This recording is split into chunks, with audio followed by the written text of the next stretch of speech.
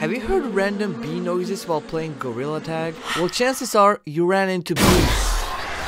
Beast is a brand new ghost that's been going viral in the last few days. This ghost is supposed to be a bee. It attaches itself to a player playing bee sounds. Sometimes you will see more than one flying around like a swarm of bees. I can totally understand why people get scared of it. Me, man. There are actually 3 versions of this ghost. A white one called Beast, a light green one called Gorilla with 4 random numbers, and a yellow one called Swifter. They can mainly be found in Canyon or the city, but they have been spotted in other maps too. I was hunting for bees last night and I joined this empty lobby with one other person in it. I went back to change lobbies and this happened.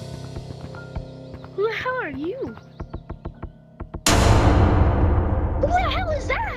Swifter just randomly spawned and attacked me. Beast is known for making public lobbies private. That way he can't get banned. And people say he's even able to join lobbies when there's 10 people, making it 11. It's also said to haunt everyone who doesn't subscribe, so subscribe. A lot of people think that it's an AI, but it's not. One of the mods said it's a player running a script, but really it's just a mod menu. Here's the video of someone using the mod menu. He first selects attach to player, and then attaches himself to the wrong person and does that again. Now when the other player runs, the modder is stuck to him. Although we don't know who's behind Beast, people say it's the same hackers who did the Namo attack a few weeks ago. All we know is that they can't kick or ban anyone. You can find Beast in these room codes, and as always, I'm not responsible for what may happen to you. Have you seen Beast? Let me know.